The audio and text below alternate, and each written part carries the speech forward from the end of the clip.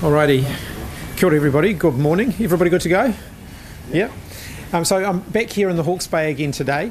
It's another opportunity to touch base with our response crews on the ground, to see what it is that they're confronting, to make sure that they're getting all of the support from central government that they're looking for, and just to make sure that we at central government have a really good understanding of exactly what's happening locally and how best we can support that effort.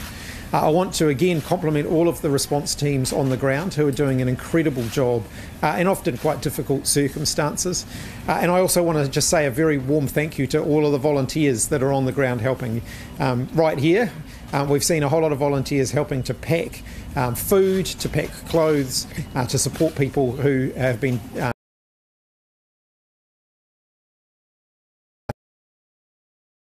welcomed and really appreciated. Police have been doing an incredible job of working their way through the list of people who are uncontactable. So they started with well over 6,000 people on that list. They've got that down to about 150 now, and actually even more so when they target in on the people who... It's actually a very small number that they're now working to identify or to locate or to get in contact with. So I want to again just say that's an incredible effort by the police. It has been tough going. It was particularly tough going when the communications were out, and the police have done an incredible job in making sure they're doing that. I said last week when I was here that we've heard the concern around forestry slash and around the impact that land use could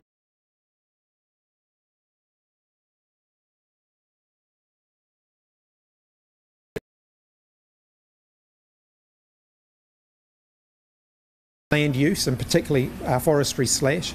That's going to happen over a 2-month period. The review will be chaired by the Honourable Hekia Parata, a minister in the last government, who's also a local up here on the east coast. And she'll be supported by people with local and technical expertise in the area.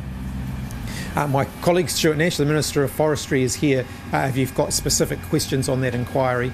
But we've set a tight time frame for it. We want it to happen in the next couple of months so that we can capture the lessons learned as quickly as possible, and we can build those into our response and our recovery efforts as well. With that, I'm happy to open up for questions. How does going to, you've been to the local police station this morning,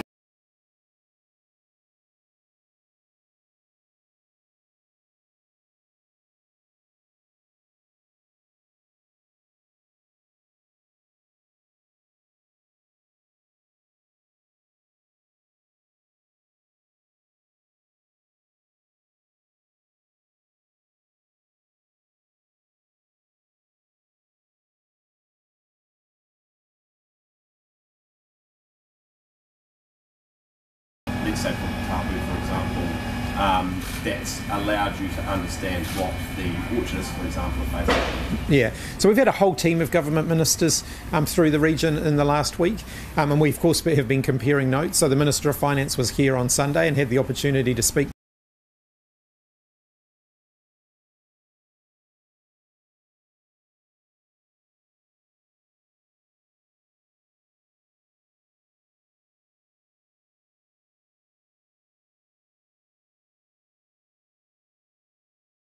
those who have been most affected. To go back to the slash, you're talking about learning lessons. This isn't the first time there's been serious issues with slash. Surely we should have learned some lessons already. Well, I think the key thing is what do we do about that? And so that's what the inquiry will be very much focused on. We want to get some practical outcomes from it.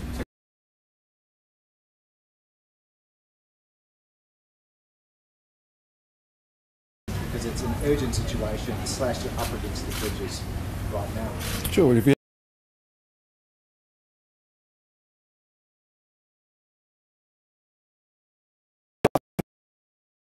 that was totally unacceptable. So the forest sector between 2018 and now has done a lot of work in terms of retiring forestry, certain forests, moving slash from skid sites and crow nests. But what we saw in Cyclone Hale in January, and obviously this one, is a whole lot more wood come down the beaches, come down the rivers onto the beaches. So the forestry companies need to take responsibility for that, because that is totally unacceptable to the vast majority of Kiwis. What this will do is have a look at all land practices, not just forestry, but obviously forestry is a very visual part of what has happened. Make recommendations, work with key stakeholders to see where we can get this right. And we're not saying that forestry is not the answer, because I do believe that forestry is the answer. What we need to get right, though, is the management practices around how forestry is grown on these highly erodible soils in Tairāwhiti. When you define take responsibility, that's a general term. What does that actually mean? What practical changes are you expecting to come out of this inquiry? Well, I'm not going to preempt the inquiry, obviously, because we've got 3 experts who are going to take 2 months to talk to all the key stakeholders, gather the information and find out what sort of recommendations need to be put in place. But please be assured that we heard the 10,000 residents of Tairāwhiti say we need to have an inquiry into this practice, and we want to have a series of recommendations that come out of that key stakeholders and forestry companies can implement. We've heard that. We're putting this inquiry in place, and out of that will come a series of recommendations that we will be very keen to implement, but I don't want to preempt what they may be at this point. What is it, just on the forestry? Forestry first, yeah. What exactly does it look like? Public consultation? What are we talking about here? Well, you've got 3 very experienced people who, obviously, as the Prime Minister mentioned, you've got Heke Parata, who is well networked into that community. You've got a guy called Bill Bayfield, who ran the Christchurch regional council during the earthquake, and also a couple of other regional councils, and you've got a forestry sustainability expert. What I expect they will do is talk to all the key stakeholders, analyse the data. As mentioned, these are experts in the RMA, the forestry and the community field, and then out of that will come a series of recommendations that as a government we will take a look at and look to put into either the NESPF, which is the National Environmental Standard for Plantation Forestry, or the council can build into their plans. But again, at this point I don't want to preempt what will come out of that, but certainly we know things have to change, because slash on beaches, on rivers, on farms is unacceptable. Yes, but can you guarantee that? So obviously key stakeholders will include people. Totally. Of the public. So you can guarantee that the people of Tairāwhiti and this region as well will have their voice heard adequately. Look, I think that Heke Parata will absolutely make sure that all key stakeholders have their voices heard in this inquiry. Well, speaking of Heke Parata, she's supposed to be in the COVID inquiry, so how's she going to balance? She's confident that she can manage both. Really? Yeah. Really? Those are like, you're going to turn around this one really quickly, the COVID one's got to be done really quickly as well? Well, the COVID one is over a longer period of time, and the feedback that we've had from her is that she's confident that she can balance those two. And look, Heke Parata has an incredible work ethic. I can tell you, as a former opposition spokesperson who used to question her when she was a minister, she works pretty hard. Prime Minister, one of the first comments we've got from the orchardists up Dartmoor Road today, for example, is that they would like you to go up and have a look. When will that happen? Look, I'm intending to be here regularly, so I absolutely will take up the opportunity to do that. I can't guarantee it'll happen today, but I intend to be here regularly. The second is it's general. It's around support, particularly for some of them cash flow to get them through this initial painful period. Yeah. What's going to be on offer? So there is support on offer now. It's available now. They can apply for it now through the Ministry for Primary Industries. There's a formula involved. It's a transparent formula. So in the case of orchardists, it's based on it's a per hectare formula to assist with the clean-up effort. So I'd encourage them to be accessing that at the moment. One of the challenges with something like a wage subsidy, for example, is that, as we know, some of these businesses are actually back up and running now, and they're looking for workers, and because they've got to get on with their harvesting. Others of them have been really affected, and a wage subsidy isn't necessarily the best support that they're looking for at the moment. So what we're trying to do is make sure that we're getting the support to those who need it in a form that's going to be the most useful to them. You just missed a crime on the ground earlier this week as unsubstantiated rumours. No, that's not true. That's not true. That isn't actually what I said. I'm happy to repeat what I said. Can I just finish the question first? We have first-hand accounts of roading crews having firearms pointed at them. Yeah, and the messaging, part of your messaging, in a direct quote, was unsubstantiated. Yeah, my concern here is that people need to report those incidents to the police. So I've seen now some first-hand reports of that. That is utterly unacceptable, and the police will take a very, very stern and strict approach against that. But people need to be reporting those instances to the police. But people feel as though your response earlier in the week was diminishing the issue. No, I think. Well, look, so what do you say to those people? Right at the beginning, as I've said all week, week, I acknowledge that when the power is out, when the communications are out, there is a heightened degree of anxiety, and any criminal offending in that time is going to be of extra concern to a local community. That's the reason that we've got 145 extra police from outside the district, in the district here at the moment, helping on the ground. And we will keep that coming as necessary. The local police commander has basically been told that whatever resource is required, the rest of the police force will make sure that that's being delivered here on the ground. So we've got those extra police staff on the ground here. Police will absolutely be stamping down on any criminal activity that's been happening. So do you go back to of your response? Yes. We were talking about support before. We're talking to locals today who feel that the government, central and local government, is not there for them, and that a lot of the work that they're doing is actually on their own back, and they're having to go back to work next week. You know, they're in tears. Is the government actually doing enough? What reassurance can you give that hard-hit areas won't be forgotten and that help is coming? This is going to be an ongoing process. It's not all going to be over in a matter of weeks. It's going to take months and in some cases years before everything gets back to normal. We are in this for the long haul. We will support these communities that have been affected to get back up and running again and to try and get life back to something that looks like normal as quickly as possible. But then we will also be here for the recovery and the rebuild as well. Will the government consider putting more boots on the ground and taking up overseas office of people to help? Communities we're talking to say that would make a difference. Look, we'll absolutely be making sure that we get people where they are needed. We'll have some more announcements on that in the coming days. On your police briefing, can you give us a bit of the updated numbers? So you mentioned the very small number of grave concerns, probably the way that it's being characterised at the moment, and just noting that a lot of people that we talk to, partly because of the rumours that have been out there, believe that the government and the media as well haven't been truthful about the number of people who have passed away and that kind of thing. So can you give us an update there on the latest numbers? I can confirm that as of this morning, the police have no additional bodies that they are trying to identify, so no other known deaths that they're trying to contact the next of kin of as of this morning.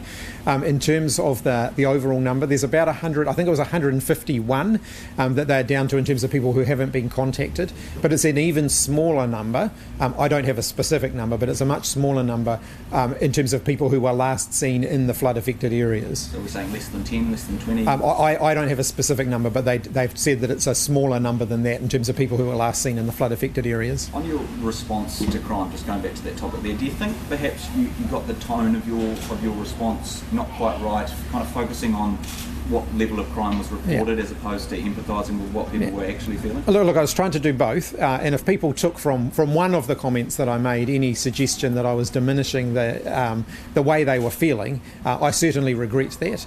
I absolutely understand the level of stress that people in the community have been under.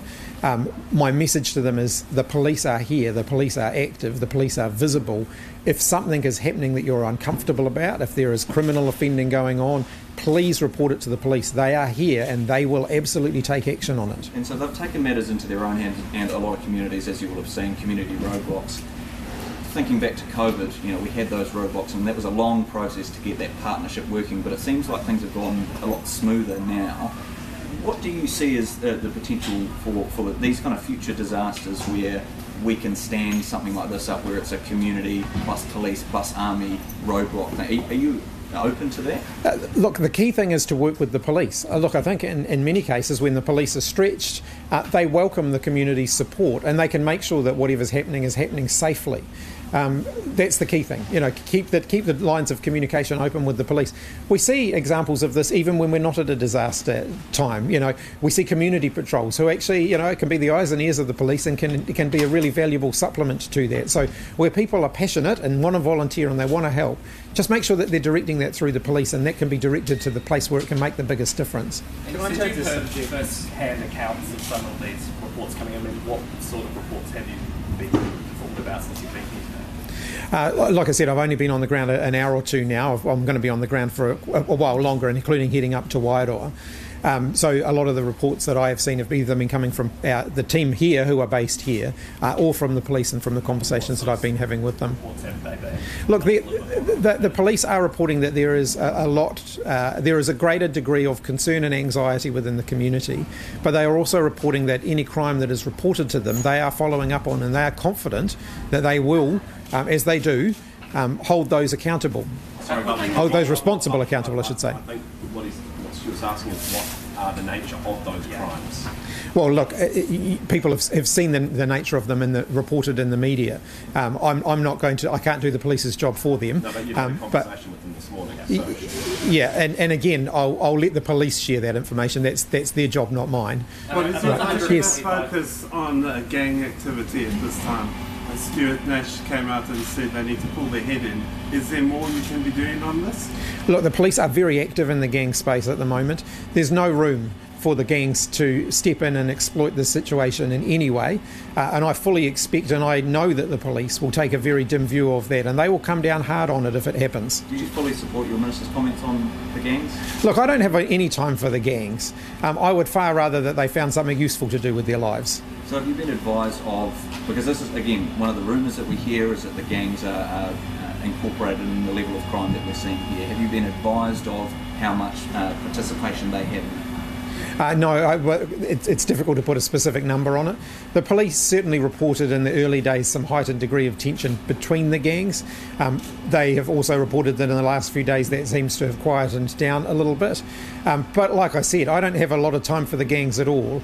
I would far rather that those people got on and did something useful and constructive with their time. Yes. The Philippines. Have you been advised whether the body of the New Zealander killed in the Philippines is on its way home and the killer has been caught? No, sorry, I haven't. What can you say to the family? Look, obviously my sympathy is with the family. I don't have a recent update on the facts of that case, but clearly in any of these situations it's incredibly distressing for the families. Just on Papua New Guinea and the captured pilot, what is the government's position on West Papua independence? Our position has not changed on that matter, and we certainly are not going to change our international foreign policy based on hostage taking. We've never done that in the past, and we're not going to do that now. I can't comment on the specifics of the individual case at the moment. When it's appropriate, when there's an appropriate opportunity to do that, that doesn't compromise any work that's been undertaken there, then I'll do that. But at the moment, I'm not in a position to provide further comment on it. Just a civil defence question. How much rain are you expecting over the next wee while? How's it going to affect operations? Advice to people out there looking at the rain radar and it bringing up some... Yeah, most definitely. Look, we've now gone to a orange warning, and we're expecting between 100 to 150 mils, but that is over a 48-hour period. It's not like the cyclone where we had all of that arrive and more over a very short period of time. We're doing a lot of work in terms of doing some planning around possible evacuations, and it's only possible evacuations.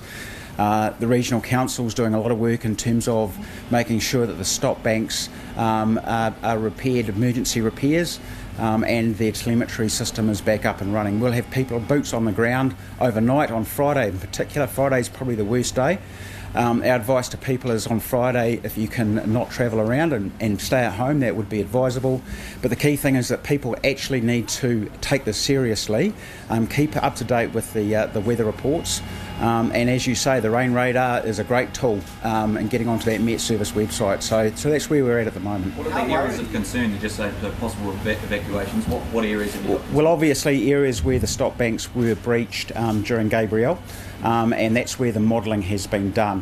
At this stage, though, the Regional Council has advised us at the rain rates we're talking about, which spread over that 48-hour period, they're pretty confident that the river, the major rivers, should be able to handle the water because it's around about 4 to 6 millimetres per hour at maximum.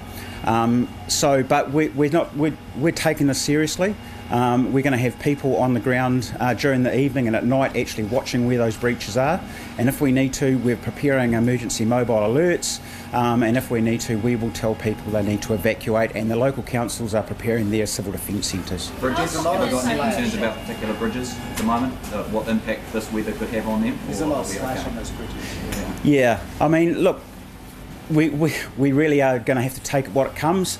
Again, forecasts, but we are, as I said, doing some planning, getting some public messaging out there over the next day or so, and we'll be keeping a real close eye on things overnight, particularly on Friday. I suppose a more specific question would be, are there any bridges of concern where you were looking at going, there's a lot of slash there, if there's a bit of rain in that area, this one could go as well? Yeah, look, I don't have any specific information on specific bridges, but definitely our lifelines and critical infrastructure teams are looking at that sort of thing. Just one for Minister Nash on forestry again. On RNZ last week, you quoted some figures. You said 40% of the build-up was forestry / and 60% was native. Where are those numbers from? From evidence of those who'd been out there having a look at it. Look, the bottom line is it doesn't matter where it comes from, right? What this inquiry is going to look at is land use practices on highly erodible soils in Tairāwhiti. It doesn't, in the forestry stuff, doesn't matter if it's plantation forestry or production forestry, permanent forestry or indigenous forestry. What we are finding is there is a lot of wood ending up on our beaches, taking out our bridges, and it's unacceptable. So we need to look at how we best manage this to mitigate the risk of this sort of thing happening in the future. So I know you don't want to, you don't want to speculate on what's going to come out of it, but how transformative do you want this inquiry to be? Well, first of all, I want the forest industry to take responsibility for their operations, and I know they've begun to do that, and I know that some of the companies have actually retired some of their forestry which was planted for production. They've moved that into permanent, or they said we're just not going to harvest this. But it has to address the issue that 10,000 people in Tairāwhiti signed a petition about, because they are really concerned about what is happening in the forests and on the beaches. So, this is a high-powered team. We take this incredibly seriously, and the recommendations that come out of this we will take very seriously as well. I suppose a more specific question would be, out of this inquiry, is it your aim that we will never see another bridge being taken out by slash again? Impossible to say that. Absolutely impossible to say that. You say that the forestry company is going to take responsibility for it. Do you trust them? So, look, the forestry companies know that they operate under a social licence. And keep in mind that forestry up the East Coast employs... Yes, they do. And forestry and wood processing employs a lot of people up the East Coast. So this is a very important part of the economic framework of the East Coast of the North Island. So, you're not going to see a recommendation that says, A, there'll never be another tree planted, or B, we're going to stop harvesting all forestry. That is not going to be the case. What we will see, I suspect, but again, I don't want to preempt anything, is a series of recommendations around how we can better manage the land and the forestry slash that comes from harvesting operations on those highly erodible soils. But keep in mind, in some areas, forestry actually is the answer.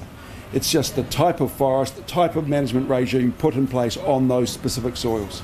Okay, well, last few questions and then we'll wrap up. A couple from me. What do you have to say to families who have to spend thousands of dollars to get private helicopters to evacuate their family, or to get in, whether it be food supplies or farm supplies, because the choppers that the government was coordinating, the Army and Defence Force was coordinating, was too busy with rescues? Look, clearly we had a lot of choppers in the air in those first few days, and the local teams were coordinating with the military to make sure that we were getting them to the areas of greatest need first. I absolutely acknowledge that there was the private sector effort contributing to the rescue response and to the immediate need response as well, and I thank them for that. So is the government going to pay them back? Because, we heard from you just a couple of days ago, we heard that we had enough choppers on the ground. Clearly, if people are having to spend thousands of dollars to evacuate their kids, there aren't enough choppers. Yeah, look, it's not something that I have looked at this point, but happy to take it away and have a look at it. Different tack. It was question time yesterday. It's first question time for the year, and on balance it went okay. I did make a mistake, and one of my answers around tax has been pointed out by the opposition. So I'll own that. In my first outing at question time, I made a mistake, but I wasn't perhaps as well prepared for a pop quiz on the government's finances as I should have been. I'll make sure that I'm better prepared next time. So you're going to be brushing up on the numbers, eh? Absolutely, yeah. Prime Minister, how confident are you in the communication lines between NEMA and local civil defence agencies? Well, NEMA have got people on the ground working with local civil defence agencies now, so I'm confident that that's leading to a good level of communication. Obviously, in the first 24 to 48 hour period, there are challenges there because the phone lines were out, the power was out, and so on, but we got boots on the ground to work with the local teams as fast as we possibly could, and as a result, I'm confident that the communication channels are open and are working effectively. Well, yesterday NEMA reported there were about 729 people in evacuation centres nationwide, but in Hawke's Bay alone, civil defence was reporting 759 people, so that those numbers obviously don't. I actually have the national director from NEMA here. I'm happy to defer that question to him. Thank you, Prime Minister. Look, the numbers do move around a bit. I'm standing next to, the Group Controller. We've got a significant number of NEMA staff here and have since the beginning of the event. If there's some variation in the consistency of those numbers, happy to look into that and make sure that gets straightened out. It can depend a little bit, as to date stamp on the information that's being provided. But I'm very confident in the connection and the relationship between NEMA and Hawke's Bay CDM Group. The USR head here in Hawke's Bay told me yesterday that they're working on a priority list of 40 people. Do you know about that, and has that number reduced? Look, I can't speak to USAR information in any detail. I think that's an operational matter for them. I'll let them lead that one out. So just on businesses affected by the cyclone, are you looking at a package to help businesses, something like rent relief, which was for businesses to open? So I haven't got anything further to announce today. What you will have seen us announcing earlier in the week was a two-pronged package. One was support through the local business associations that will be made available to businesses as quickly as possible. The other is through the Ministry for Primary Industries, a support to our primary sector, our farmers, our growers, to make sure that they're getting support for the clean-up effort. And we're trying to get that out the door as quickly as possible as well. Those are immediate responses, though. As the extent of the damage and where the damage is and the true kind of, need is better understood, then we'll be able to shape up further response, support based on that. One of the things that we don't want to do is misdirect support to those who perhaps don't need it and therefore not provide the degree of support that's required by those who really, really do need it. The announcements we made this week are a start. They're certainly not the end of the matter. All right, thanks. You can get the last question. Okay. You've spoken about Build Back Better, and at the moment all our cabling for power and for telecommunications goes under bridges, which obviously in hindsight isn't the best way. And what is the alternative to that? Well, and some of those bridges are quite old as well, so we have to acknowledge that. So I think one of the challenges we'll have ahead of us as a country, not just in the areas that have been affected here, but right the way across New Zealand, will be to look at the resilience of our infrastructure and how prepared we are to cope with these kind of events. And certainly the single point of failure that we have in a lot of small communities where their water, their telecommunications, their wastewater, their power, and their main transport link all are on the same old bridge. Those are areas of concern for us that we're going to have to look at. Thank you. Thanks, everyone.